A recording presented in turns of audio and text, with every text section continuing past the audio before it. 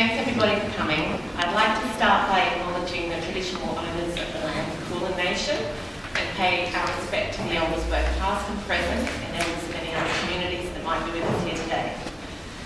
Kathryn Ryan was first exhibited with us in 2000 in our inaugural Explorations exhibition, which is now up to its 16th year now. And then in 2001, Kathryn exhibited Quiet Place, which was her first solo here. She has gone on to win and be a finalist in numerous major art awards. She has been acquired by significant private, corporate and public collections. And last year, she was showcased at Warrnambool Regional Gallery with a very impressive 20-year survey of her work. So I'm sure everyone's very interested to hear about the thoughts behind Kathryn's work, and I introduce her now to do her art talk. Thank you, Kathryn. Thanks, Claire and Melanie, the gallery staff. I know it's a bit of a cliche, but as an artist, we spend so much time on our own, and more these days I'm completely retreating into the studio. So I'm not used to seeing so many people or public speaking. So please bear with me while I'm going to read from my notes today while I show you a slideshow. And thanks for coming. And it's so nice to see so many old friends that I haven't seen for many years because I've been away. So I hope I get to talk to you all as well.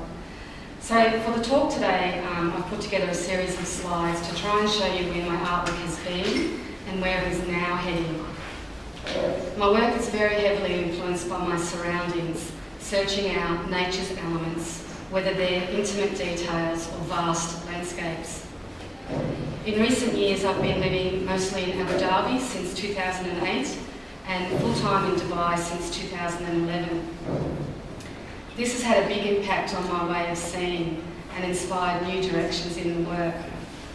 I returned to Australia last year and I'm currently dividing my time between Dubai and Warrnambool, so they're worlds of contrast, but it's a good mix. So I'll just start the slideshow. So to give an overview, last year, as Claire said, the Warrnambool Art Gallery hosted my survey exhibition titled A Quiet Place, which looked at 20 years of my art practice from 1995 to 2015. We initially sifted through about 400 artworks since I'd begun in 1987. With the final shortlist, we exhibited approximately 40 works. The majority of these paintings were borrowed from private collections. This was a unique opportunity for me to see the works again, covering a 20-year period, and to have them hanging side by side in the one large gallery space. It enabled me to have an overview and reflection on my art practice, which for me had come at a good time because I felt that the work was changing direction, and it was just coincidence that it coincided with my return to Australia. So I was immensely grateful to the Warrnambool Art Gallery and my commercial galleries and all the lenders for making this exhibition possible. The Warrnambool Gallery produced a catalogue which is available from them, and we have a sample at the desk.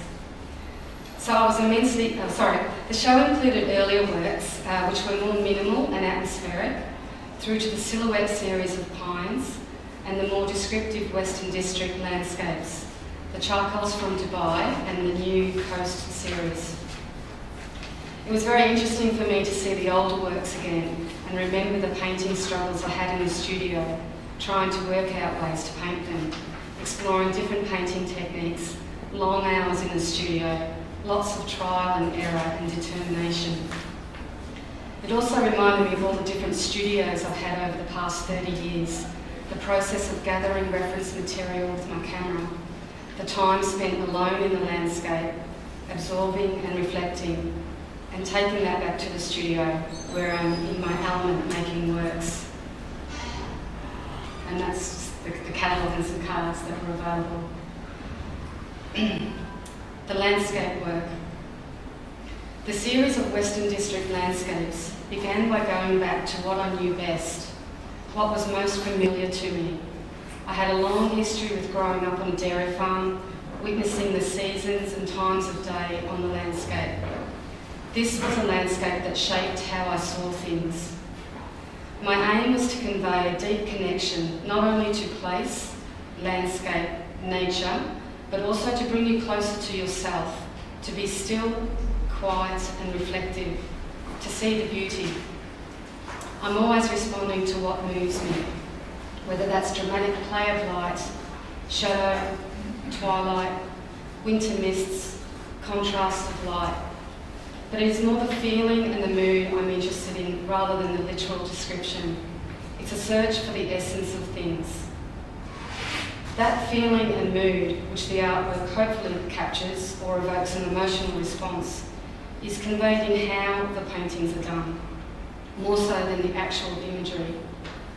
So in making art, creating space, distance, mood, atmosphere, light, shadows, depth, dreamy, taking you away, a quiet, contemplative space, a feeling of contentment, bliss, somehow stirring the essence of that moment and place. These are the challenges in the studio. How do you do this with paint or charcoal?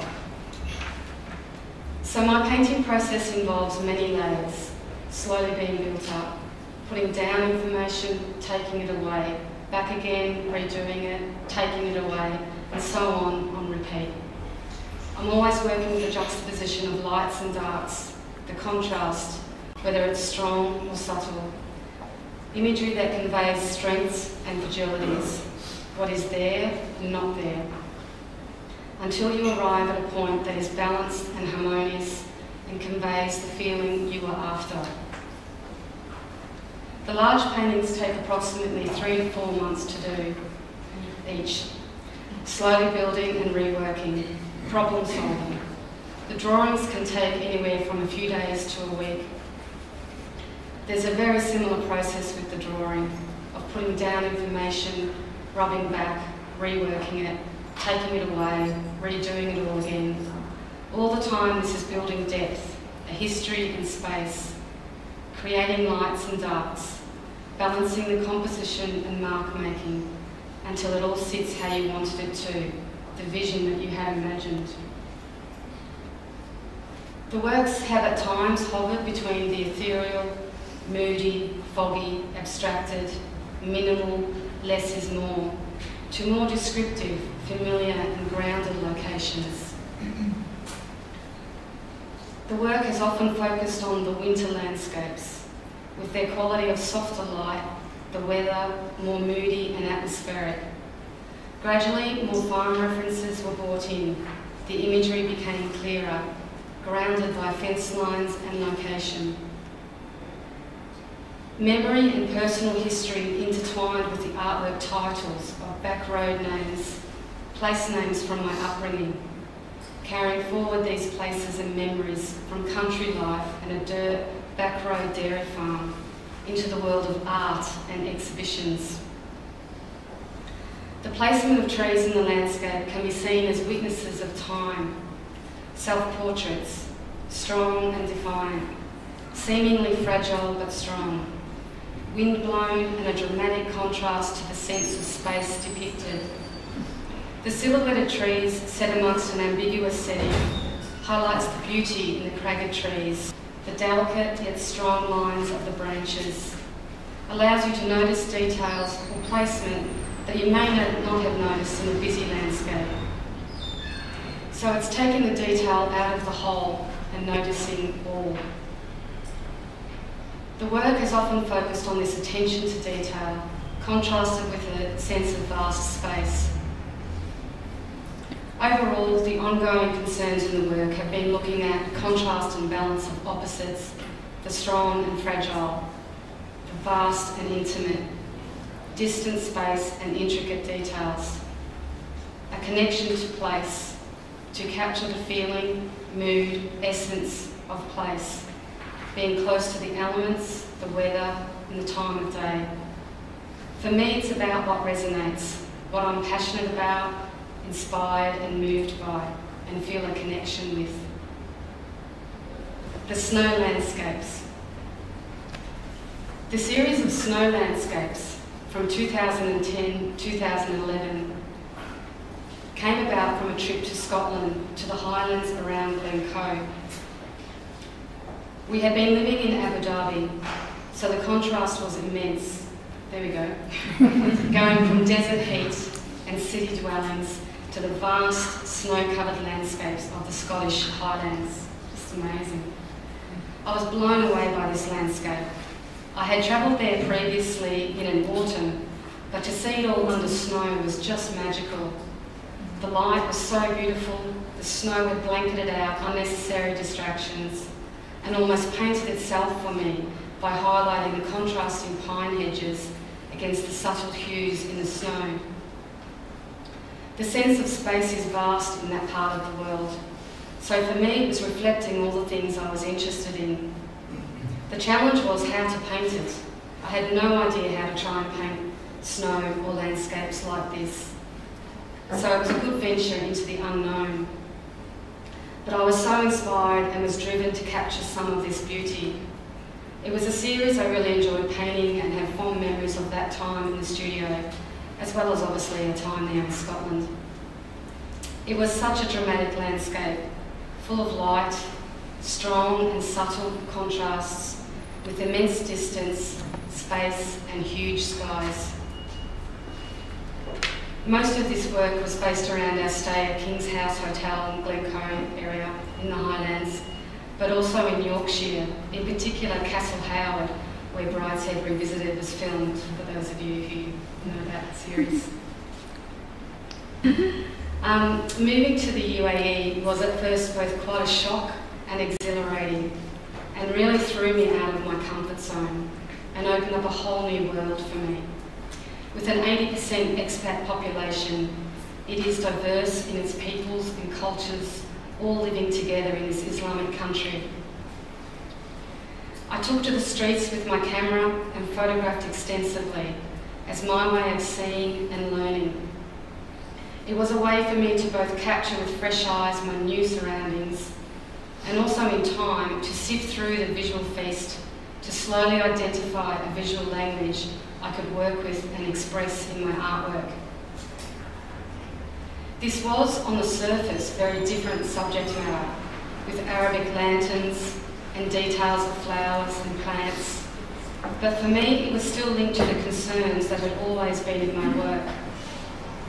So things like mystery, mood, atmosphere, contrast detail with endless backgrounds, intimate details, and above all, a focus on light. Light was the first thing that struck me about living in the UAE, that is, apart from the extreme heat. And having brilliant sunshine all day, every day, again, apart from the sandstorm days, for those who are familiar. Also, the exquisite architecture of the mosques and especially historical areas. It was all pretty heady and exotic, really. You are surrounded by sunshine, plants and trees casting dramatic shadows. In the evenings, Arabic lanterns light up, casting beautiful patterns and offering a dim, atmospheric mood. There's Arabic music and a scent of shisha pipes. Living in downtown Dubai, we are surrounded by light and water features which are all aglow at night. I was searching for ways to interpret all this in my work. I started looking more closely at light patterns and shadows, plant details, seeking out nature in the urban gardens near where we lived in Old Town. Starting with a series of works in photography, I then moved to charcoal drawings. I wanted to express and respond to the environment I was living in, and I was finding it harder to paint the Australian landscapes from afar. The series of charcoals began at first with Arabic script, then to Arabic lanterns, and onto plant details, and more into shadow and light, which is what I'm still continuing with in my ongoing charcoal works. Living in a city like Dubai, I was missing nature and lush landscapes. So it was important for me to find beauty and seek out nature's details. This shifted my view to the attention to detail, noticing everything: the frangipanis, bougainvillea, dried roses and leaves cast by plants, shadows cast by plants, the design of lanterns and mashrabah, architectural details, water and light patterns. I could see connections with the lacework and design of lanterns and plant details, not too dissimilar to the silhouettes of craggy pine trees. During this time, I also started oil paintings depicting dried roses, bougainvillea, shadow leaves, often highlighting them against a plain background, noticing the intimate details. I'm loving working with charcoal again. It feels like a more immediate link from your thoughts to your mark making. There's less technical issues like with oil painting. I use the erasers as much as I use the charcoals, both compressed and willow. I can easily draw all day and all night, absorbed in the work, until I have pushed it as far as it can go. I'm fairly tenacious and I don't like giving up. So if something is not working, I will problem solve and work on it until I've taken it to a resolved place and the work sings back to you. This was my last show here in Flinders with the UAE influence work. The new work. My time in the UAE has influenced my way of seeing, as I've been trying to say, in that now I am more focused on observing details and noticing beauty, appreciating the small things and the beauty in the everyday. Shadow and light continue to be my main focus, and I'm exploring new imagery and ways of expressing what moves me. I'm currently pretty obsessed with shadows and light. I'm constantly taking photos of shadows and noticing all the details in plants and the gardens around me. The way the light is enveloping or moving, creating shadows and silhouettes. So the new works are still highlighting the dynamic shapes of trees or plants against either a softened blur or dramatic light, either with or without shadows. When I returned to Australia last year, I was so struck by the 12 apostles on the Great Ocean Road, close to where I grew up. And seeing them again with fresh eyes, taking in the wild forces of nature, and finally breathing in fresh coastal air. The light, space and cliffs were so dramatic. I had always thought scenery like this was too saturated in the tourist views we see, but I really wanted to try and tackle them in a charcoal drawing series. The drawings that I'd previously done on lanterns and shadows informed how I would approach this seascape. I could see how the cliffs needed to be done as velvety, jet black silhouettes against the flittering light of the water. I had never worked with water before, so it was a good challenge and exciting to be working with new imagery. With the new works that I'm starting, my intention is to take the work to a more ethereal and dreamy feel, with light that is either more striking or translucent. I'm hoping to bring a sense of motion, fluidity, perhaps fleeting, noticing and capturing shadows. The ambiguity offered by shadows, which is then contrasted with the strong shapes of silhouetted leaves.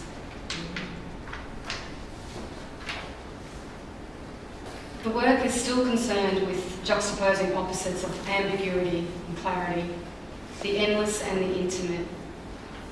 It is also about finding beauty and seeing the ordinary in new ways. I have just moved to a new house and set up a new studio, which is surrounded by a lovely garden, so no doubt some of that influence will creep into the new work. I have been working on a series of shadow charcoals, and the two over here were the first in the current series. And I'm preparing canvases to follow these new directions in the work. So I will see where the new work takes me, and I'm enjoying my time retreating and being absorbed in the studio and finding nature and beauty in my surroundings. Thanks for listening, everyone. And,